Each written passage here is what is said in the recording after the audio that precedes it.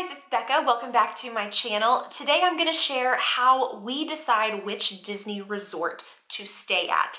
Every trip is different, so planning looks different for every trip, but it can be a little overwhelming with the number of on-property Disney resorts there are to choose from. So I'm going to show you guys exactly how we decide which resort we're gonna stay at. We kind of have a little system that we've worked out and a few steps that we follow each trip. So I'm gonna share those with you guys. So let's go ahead and jump into it. So the first step in our resort deciding process is probably the most obvious, and that is to determine a budget.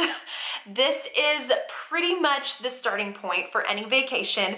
We will sit down and kind of map out exactly what we're willing to spend for that specific trip, and every trip looks different, and it's, it can vary on which time of year we're gonna go, but we always start with determining our budget, and that will narrow down which category of resorts we want to look at. So if we are planning a more budget-friendly trip, we just need something that's bare bones, very basic, then we will stick to the value resorts and kind of only look at those options. If we're willing to spend just a little bit more, that opens up the moderate category. And then, if there's other trips where we are celebrating, we want to go all out, then we'll look at the deluxe resorts and renting DVC points and all of that. So that's pretty much our first step. And we always make sure that we are in full agreement on our budget so that there's no conflicting anything going into the resort deciding process. We always start with nailing down a budget and then going from there. So once we have determined our budget, the next thing we look at is the actual resort itself and the amenities, the dining, and then the room appeal. And this might actually be a little more important to us than maybe for some people, but we really appreciate a nice room. We love spending time in our room. We love getting up in the morning and enjoying the balcony, making a cup of coffee.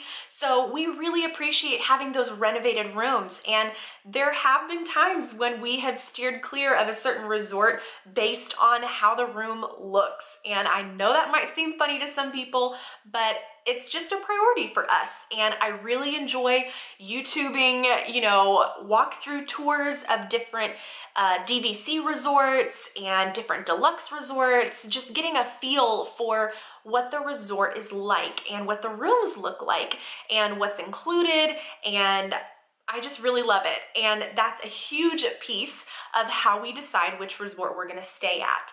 So, I mentioned the dining, that's another thing. If there's a great quick service option, there's a couple different dining locations and table service meals that we can experience while we're at that resort, that's a huge factor for us as well. And so that's another thing we look at. Some trips are different than others, where that's a higher priority, and then other trips, that's a less of a priority. So again, it totally comes back to what specific trip we're planning, but that would be the second thing we look at is the resort, amenities, and the room appeal. So after we have done all of our research into all of the different resort amenities and room styles and things like that, then that's when we look at the resort location.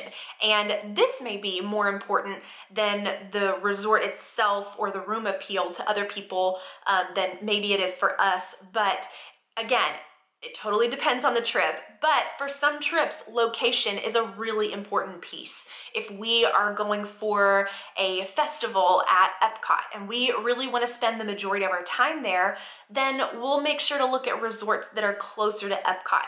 Same thing with Magic Kingdom. If we know we want to spend a lot of time on that monorail loop, checking out some of those dining options and a lot of our time at Magic Kingdom, then we'll make sure to check out some of those resorts. So kind of like that, we'll base the location of the resort and take that into consideration as well.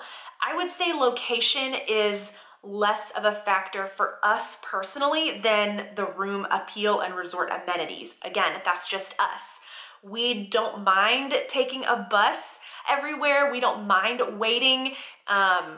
Some people like the convenience of having a couple different transportation options, but if we're at a resort that's maybe a little further away and the only option is the bus, that can sometimes be a negative for certain people to stay at that resort, but that hasn't really been the case for us. We still consider staying at those resorts, even if it's maybe a longer commute to different parks. So we definitely take in the location as a piece, but it's not a deciding factor. So that's kind of why it's number 3 on my list of steps we follow. So it's, again, definitely something we consider, but less than the rooms and the resort amenities. So at this point, after we have nailed down our budget, we've researched all of our resort options, we've checked out all the dining, we've looked at room tours, and then we've narrowed it down and we have chosen a resort based on all of those things, location, all of that. This is the point where we will spend the time to compare prices. And this is something where we don't just book the first room and price we see. We'll actually spend a week or two really researching the best price, whether that is through Disney directly or through a third party like Priceline or Hotels.com, those types of websites.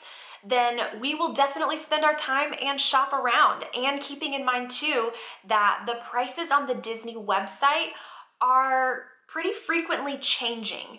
And so we never just want to jump on the first price we see. And then same thing for DVC points. I have a whole playlist of how we use DVC points and rent points and save money and all of that. So of course I will link that for you guys. But that's another way that we have saved a lot of money, and we've taken the time to compare the prices. Again, even with renting DVC points, we don't just book the first price that we see. We can modify the dates. We'll kind of mess around with, okay, well, what if we did a split stay? What if we this? What if we that? And so we really try to do our research when comparing prices. I think so many people can just jump into, oh, we got to book it, and they just spend however much the first thing that pops up says.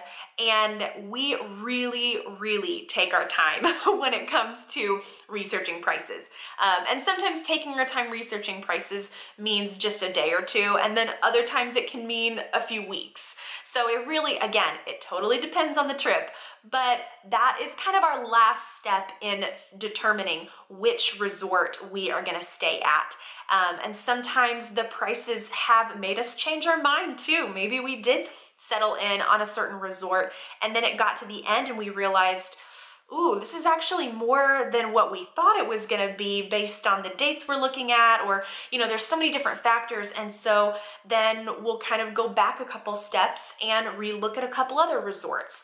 So it's definitely a process, and we have done this several times. So I feel like we're pretty good now at going through these steps and landing on a wise decision on which Disney resort we are going to stay at. So that is basically how we determine which Disney resort that we want to stay at.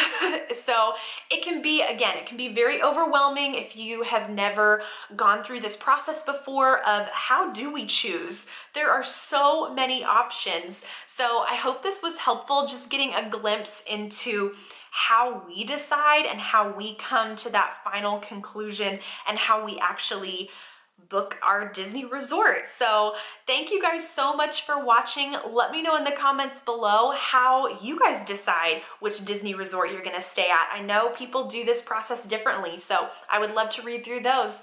So make sure that you are subscribed if you are not already, and ring that bell so that you can get notifications every time I post a new video, and make sure to like this video. And I think that's it. So thank you guys again, and I will see you guys in my next one. Bye.